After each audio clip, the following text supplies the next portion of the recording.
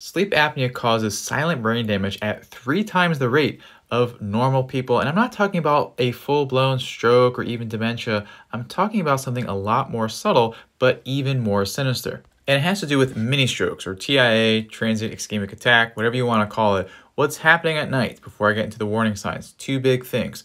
Oxygen levels are going all over the place, up and down. That causes the blood vessels in very small parts of your brain to be more inflamed and reactive. And then your blood is also a bit thicker as well, and that will lead to a clot and a mini stroke. Now, symptoms vary and can be very subtle, whether it's a weird loss in muscle tone, dizziness, you just can't think, it's just something feels very off.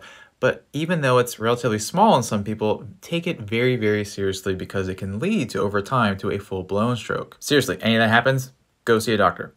Now take a breath to reduce your anxiety a little bit. And if you need help breathing, especially at night for better sleep, you can get a free step-by-step protocol and access to me. Click this big red button over here or the shop button, or go to the website over my forehead.